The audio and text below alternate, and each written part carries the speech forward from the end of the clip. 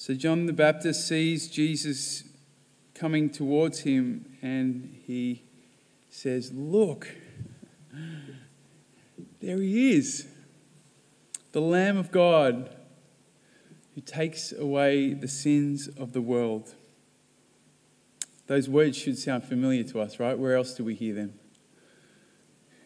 In the communion, right? That's right.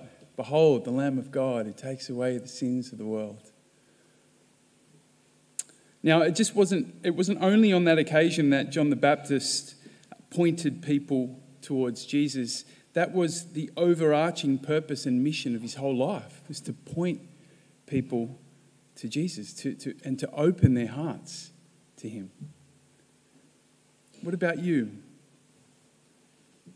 Who are you pointing people towards with the way that you live your life and the words that you use?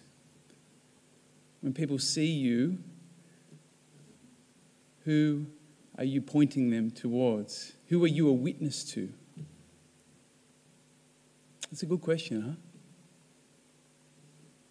Maybe when we pray those words in Mass, you might ask yourself from time to time, "Ooh, who am I pointing people towards with the way that I live my life?" You see, we're all called to be little John the Baptist. We're all called to be witnesses to the light. That's part of our mandate as Christians.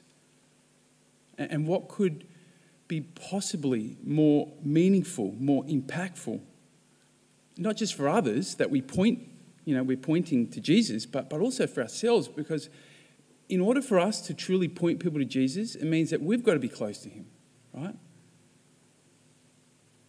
So 2 things I want to encourage you to do today. One is to think of one way that you already, through your life, point people to Jesus. There must be at least one way, right? So think about it. And when you've got something, thank God for that. Thank God for the way that he works through you in that way to point others to him. And the second thing I want to encourage you to do is to ask God for one way that you can be a little bit more of a witness to the light. What's something that you can develop in your life so you can be more generous in witnessing to him? And then when you find that, ask for the grace to do it.